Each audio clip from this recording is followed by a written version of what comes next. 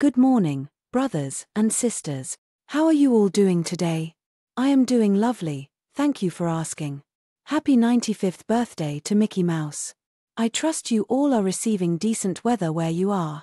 It is quite chilly here in North Carolina today. Today's scripture is the Gospel according to St. Luke, chapter 6, verse 37. Judge not, and ye shall not be judged. Condemn not, and ye shall not be condemned. Forgive, and ye shall be forgiven. Today's quote is from Elder K. Brett Nattrass of the 70, taken from his sermon, Have I Truly Been Forgiven?, delivered at the April 2023 General Conference. Quote, The promise of complete and perfect forgiveness is made to everyone in and through the infinite atonement of Jesus Christ. End quote. Thank you for letting me share this with you.